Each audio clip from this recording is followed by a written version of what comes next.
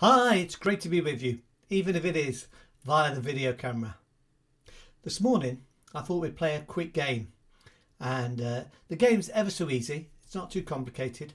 In a moment I will show you a picture of an object to do with sport. The clue's in the picture. See if you can guess it before the person next to you.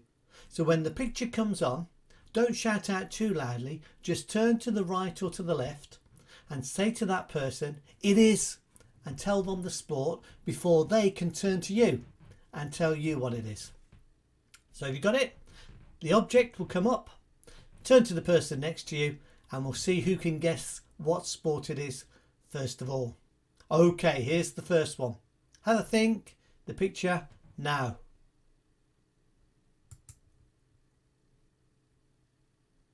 Okay, you got it. Table tennis. Table tennis. Not too complicated. Let's try another one. Are you ready? Here goes.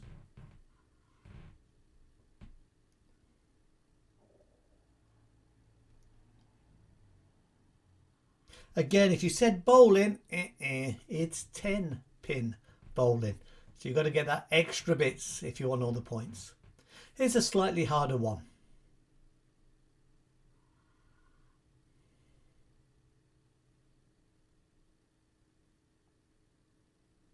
The object's a shuttlecock and the sport is badminton. Badminton. You ready for the next one? Here goes.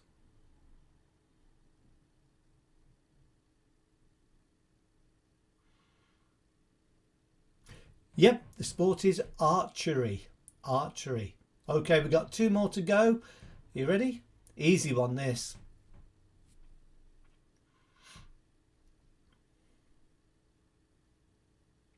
And the answer, of course, is rugby. Okay, this is the last one. Get ready. Again, it's quite easy, so you've got to be very fast. Go.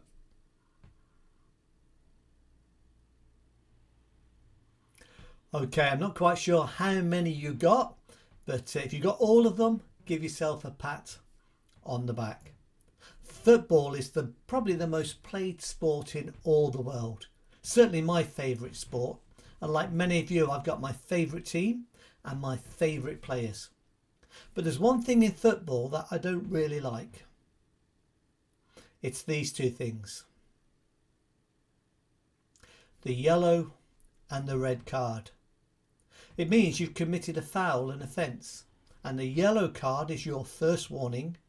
And if you do it again or make a similar mistake, you get the red card. And that means you're sent out of the game. And for some problems, you might not be back for one game or two games or three games if you get the red card. So you have to be very careful in football. You could say that football is not very forgiving.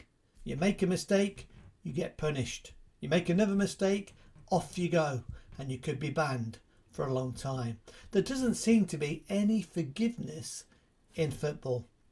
And forgiveness is what I want to talk about this morning. Christians believe Jesus brings forgiveness. And that was a feature throughout the life of Jesus. Have a look at this short video and it will just tell you one of the stories in the Bible where Jesus demonstrated forgiveness. Stories of the Bible. Jesus and the sinful woman. This is Jesus, Heyo! who is the Son of God and the Savior of the world. While Jesus was on earth, he taught everyone about God's love and healed people from their sickness. He did many miracles like calming storms and even raised people from the dead. Wahoo! There were a group of Jewish leaders called the Pharisees who heard Jesus speak often. One of the Pharisees, named Simon, asked Jesus to have dinner with him. Come on over. Oh, okay. Sounds good.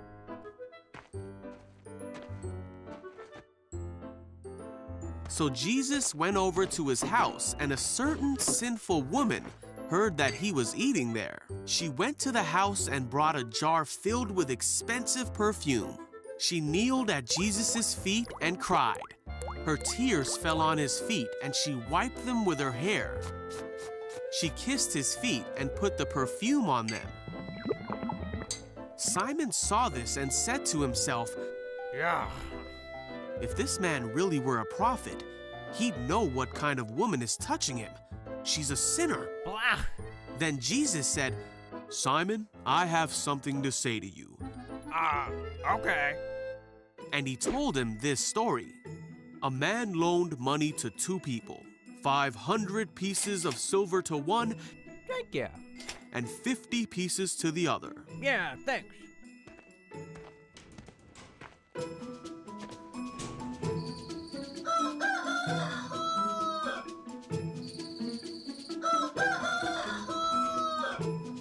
Oh, hello again.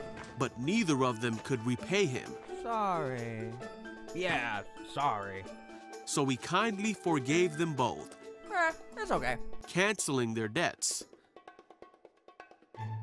Who do you suppose loved him more after that? Simon said that the one who owed him more loved him more. Jesus said, Yep. "That's right." Then he turned to the woman and said to Simon, "Look at this woman kneeling here. When I entered your home, you didn't offer me water or wash the dust off my feet, but she has washed them with her tears and wiped them with her hair. I tell you, her sins, and there are many, have been forgiven, so she has shown me much love. But a person who is forgiven little shows only little love." Then Jesus said to the woman, "Your sins are forgiven." The men at the table said among themselves, "Who is this man that he goes around forgiving sins?" And Jesus said to the woman, "Your faith has saved you. Go in peace."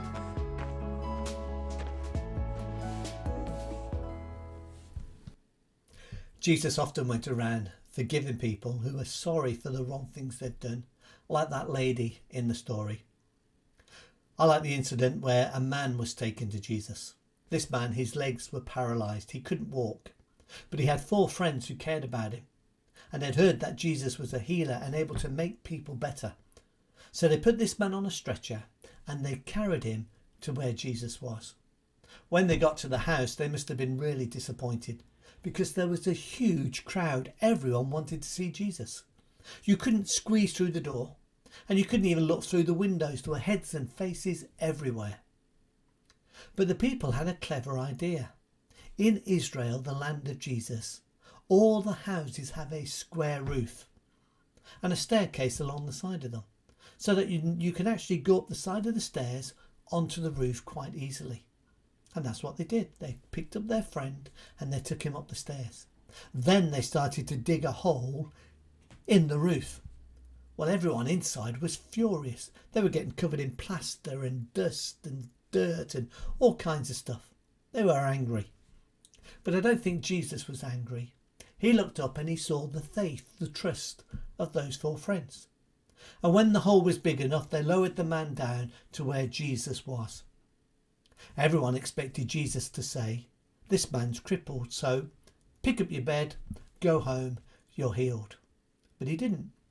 He said to the man, "All the wrong things you've ever done are forgiven." Well, the crowd was shocked. They went, "What? Who can forgive sins except God alone?" Jesus looked at them and said, "Which is harder, to say your sins are forgiven or pick up your bed and go home?" Well, they all said the second one, pick up your bed. That is visible. We can see that. If you forgive people, we don't know if that's true or not. So Jesus said, "Okay, to show you I can do what's invisible, I'll do something that is visible. To show you I can do something really hard, I'll do something that's easier." He said to the man, "Pick up your bed and go home." And to the amazement of the crowd, the man picked up his bed and off he went. And for a second time, the crowd went, "Who is this man?" Well, in a few weeks' time, Christmas will be here. And I guess we'll ask that question again. Who is this baby, this man who came into the world 2,000 years ago? Mary and Joseph were told what to name that baby.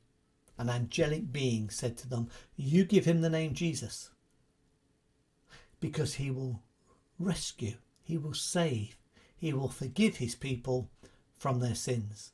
And the name Jesus means saviour, rescuer, one who forgives. And Jesus practiced what he preached. There came a time when people took hold of Jesus and they nailed him to a cross. It was horrible. He was tortured and beaten up. But do you know what Jesus prayed? He didn't say, "God, get even with them, deal with them." No. He prayed, "Father, forgive them, for they don't understand what they're doing." Now, forgiveness is always hard, because the person who's been hurt has to forgive the person who is guilty. So you do the forgiving, even though you're the victim, and the guilty person seems to get away with it scot-free. But forgiveness is always the best way. That's how it is with us and God. The Bible says we have offended God by the wrong things we say and do and think. But God is in the business of forgiving us. And if God forgives us all the wrong things we've done, we ought to forgive others who do things against us. Jesus put it this way in a story. A man had been forgiven £1 million, but then he met someone who only owed him £1, and he wouldn't forgive him that £1. Imagine that. He had a huge debt forgiven, but he wouldn't forgive the other man a small debt. And of course, that's a picture of us and God. God forgives all our wrongdoings in Jesus. That's a huge debt. So we ought to forgive people when they make small debts against us. Well, time is almost up, so let's conclude with a prayer. Loving God, thank you that you are a God who forgives and forgets. Help us to learn from you and give us the power and the strength and the desire to forgive and to forget those who have hurt us. Amen.